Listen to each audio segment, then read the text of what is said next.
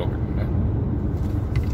Ja, hallo, hier ist mal wieder der Franz und der Dieter und wir sind unterwegs nach Bangkok oder wir sind schon fast drin in Bangkok und wir wollen erstens nach Chinatown, dann wollen wir zur Khao San Road, dann wollen wir noch ein bisschen die Sukhumvit, Nana und so andere Sachen besuchen. Ihr werdet sehen. Also bis jetzt geht der Verkehr noch in Bangkok. Normalerweise ist hier Stop and Go. Aber wir sind noch nicht ganz drin. Wir sind gerade am Flughafen vorbei.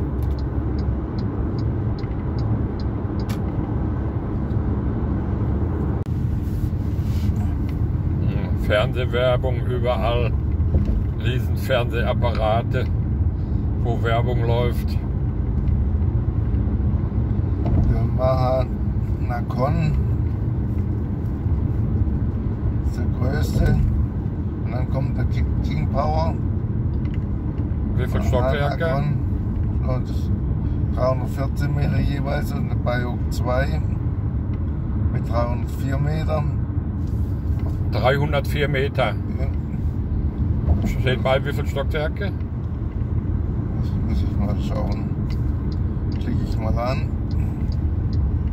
So, jetzt fahren wir von der Autobahn ab und kommen fast kurz vorm Bahnhof. Eine kleine Einfahrt. Hinten passen gerade 10 Autos rein. Da muss man fahren können.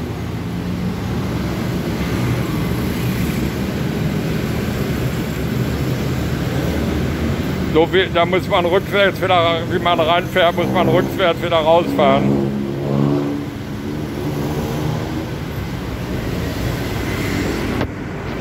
Ja, und der nächste Laden verkauft auch Glas. Upp.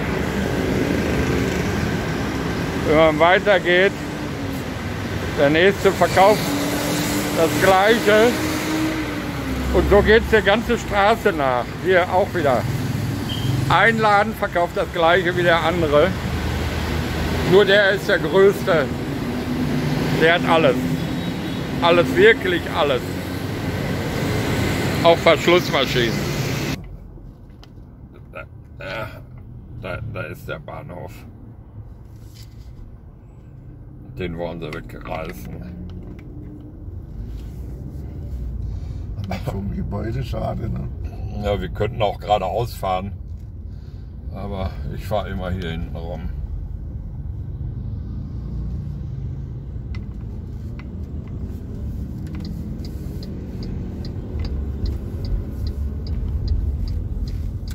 Damals ist, glaube ich, die U-Bahn-Station weiter hier hinten. Die U-Bahn-Station ist unten drin. Hier, direkt hier runter. Du kommst also hier am Bahnhof raus, wenn du mit der U-Bahn fährst. Und die geht also hier auf der Straße weiter. Ja. Aber auch nichts, kein Verkehr.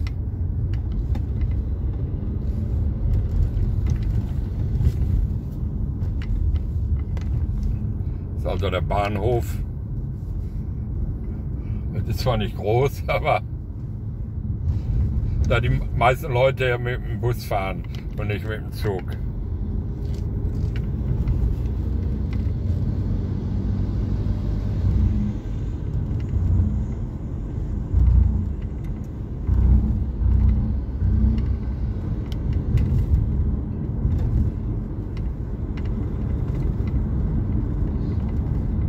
Viele Straßen in Chinatown sind Einbahnstraßen.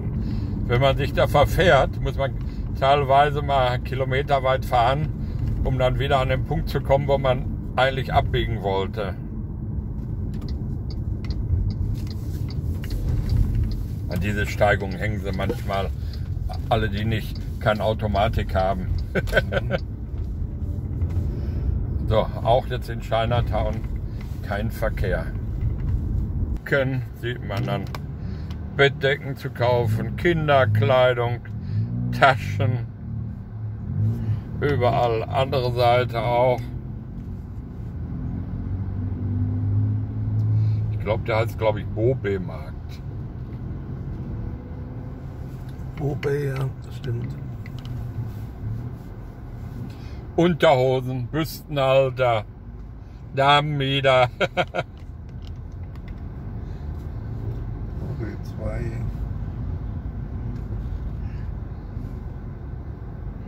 Ja, und dann kauft man die Sachen im Dutzend ein. Man kriegt es auch einzeln, aber billiger kauft man, wenn man ein Dutzend kauft.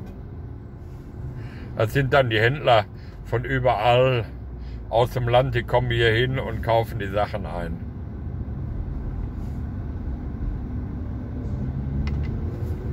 Auch sehr, sehr wenig Verkehr gegenüber normal.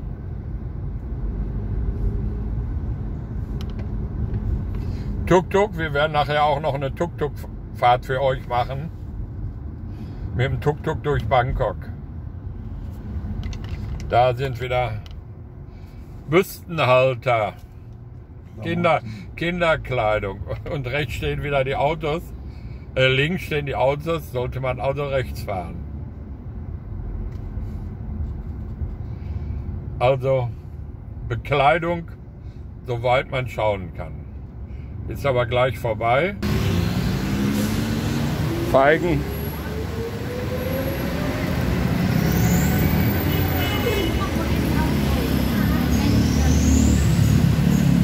Ja. Und das ist recht typisch Chinatown. Leute.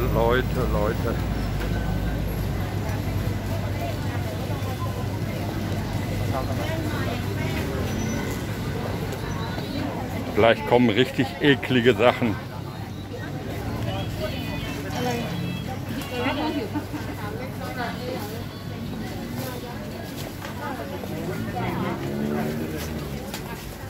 Getrocknete Shrimps.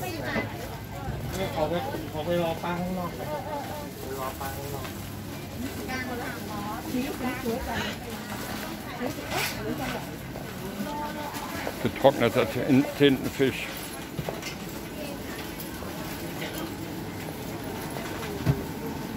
Dann gibt es jetzt Fische und Krebse. Saures Gemüse auf die Seite.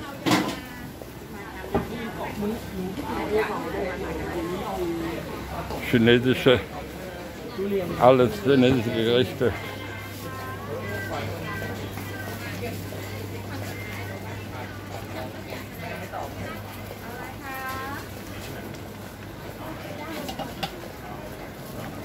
Ja, und was das hier ist, keine Ahnung.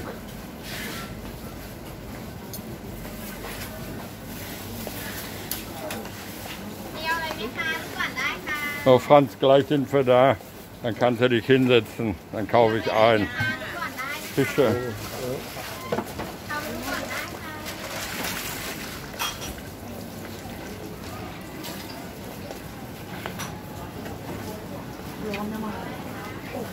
Keine Ahnung, was das ist. Irgendwie ein Tier oder Fisch.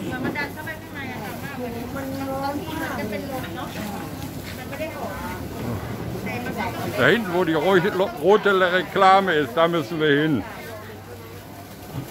Das ist der größte Gewürzehändler des Landes. Es gibt jedes Gewürz, was es überhaupt gibt.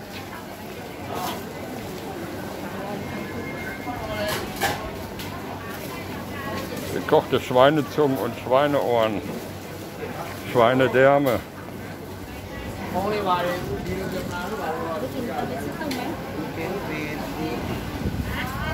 Schweinemägen.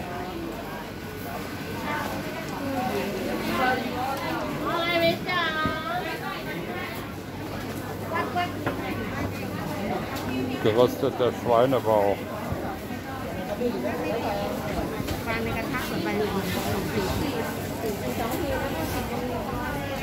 Enten.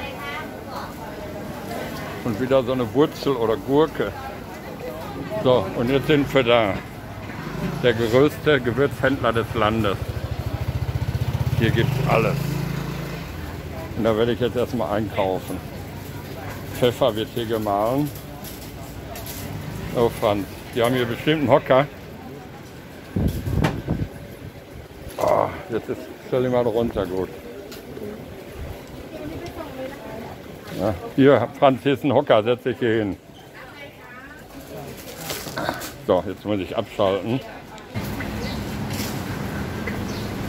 Und hier kommen wir gleich hin, wo alle Thai-Frauen gerne hingehen. Goldgeschäfte.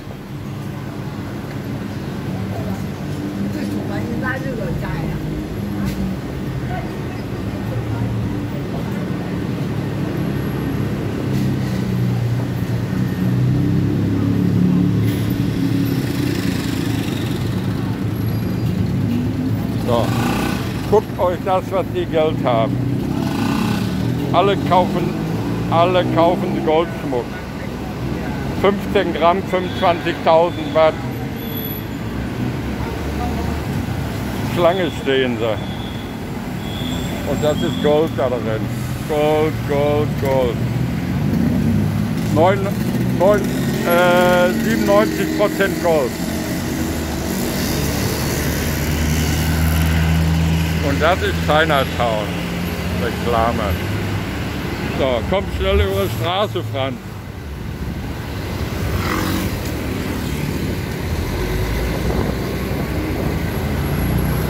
Nehm mal dein Portemonnaie nach vorne, nicht nach hinten.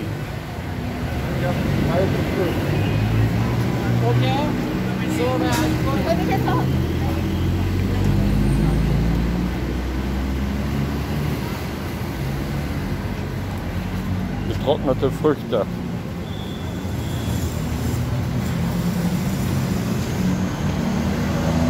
Kirschen, Mandarinen, Pflaumen.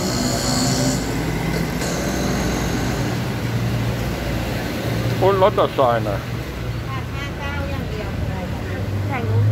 Und wieder Goldgeschäft.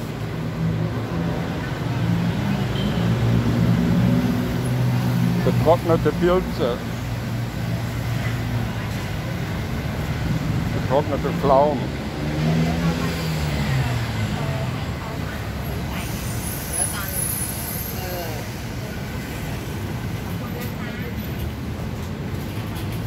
Oh, da hat sogar einen Goldladen zugemacht. Und wieder ein Goldladen.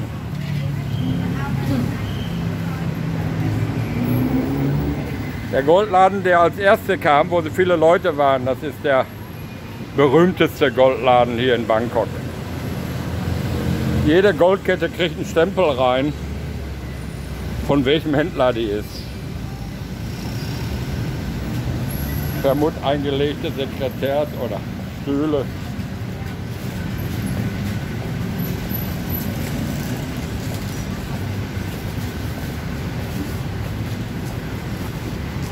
Und wieder was zum Essen, getrocknete Dulien.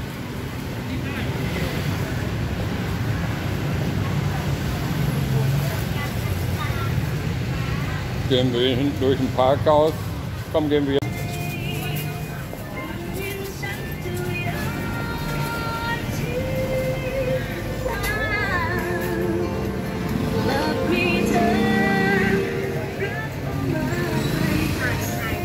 Das sind Straßen.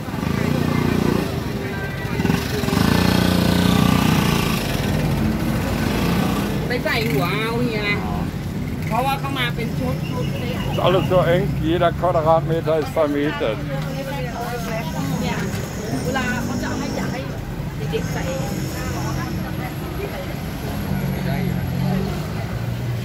So, hier muss ich was kaufen.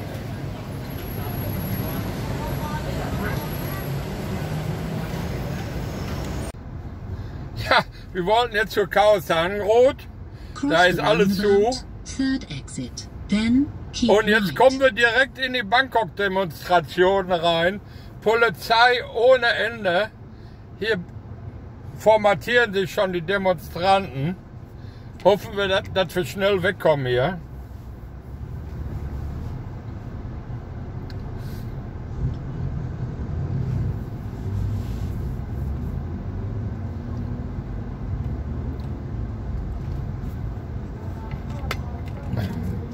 Da sind sie schon.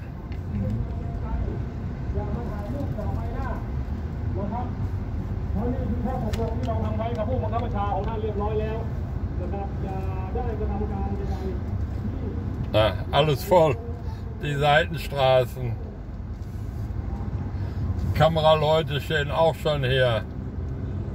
Mal gucken, ob...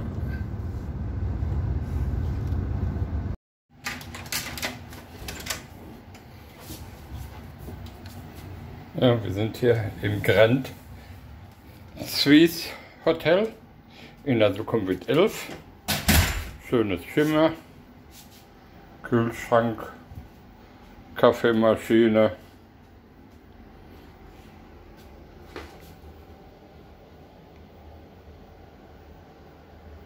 Fernseher in der Wand eingebaut.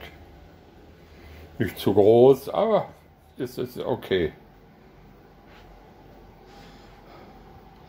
Und als Highlight ist immer, wenn man zu zweit kommt, kann man da jemand beim Duschen zugucken. Toilette auch gut. Nicht groß, aber es ist alles in Ordnung. Preis 980 Baht zu Corona-Zeiten. 4 Sterne. Latschen drin. Regenschirm. Safe. Haarföhn. Jo, und jetzt gehen wir mal schwimmen. Es ist fast wie eine Piepshow. He? Man macht den Vorhang hoch und dann kommt jemand nachher. Oh, sorry. Da kommt nachher jemand und tanzt unter Dusche. He? Ja, haben jetzt aber viele Hotels.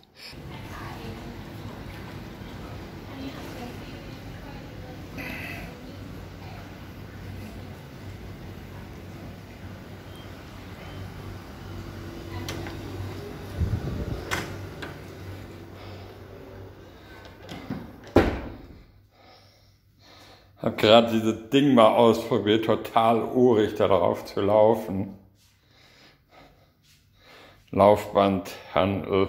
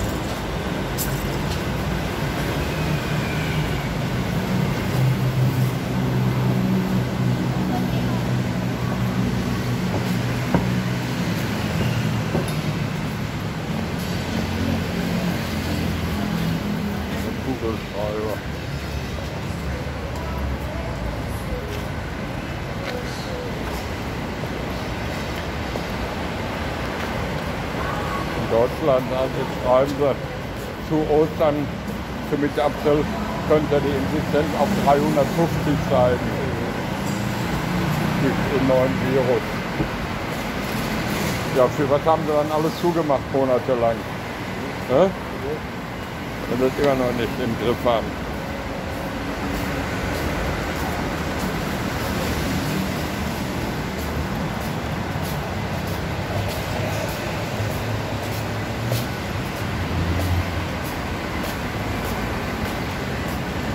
überall. Ja, bauen. Rad.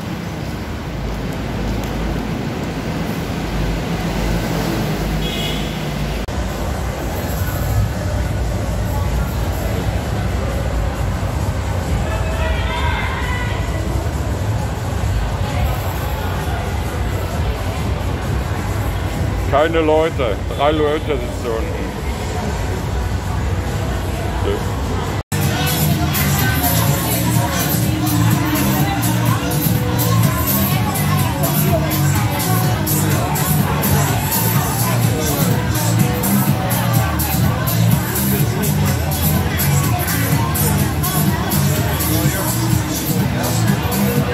Immer ein Schild an der Seite.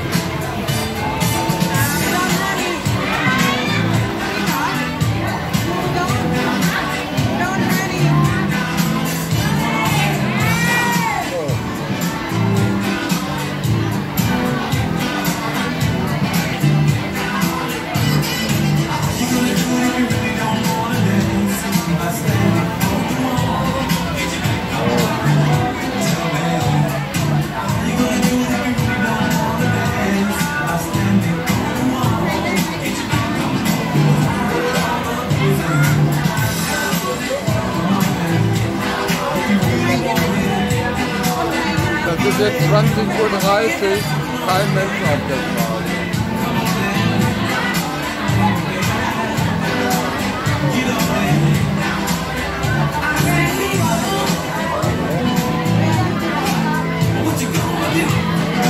Tja, wir waren jetzt im Grand Suisse Hotel. So, wir waren jetzt im Grand Suisse Hotel.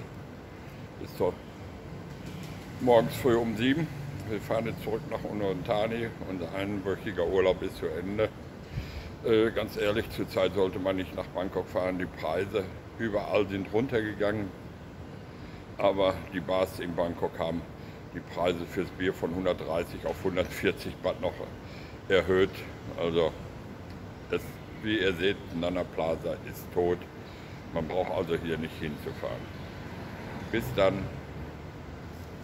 Der Dieter und der Franz, bis zum nächsten Urlaub.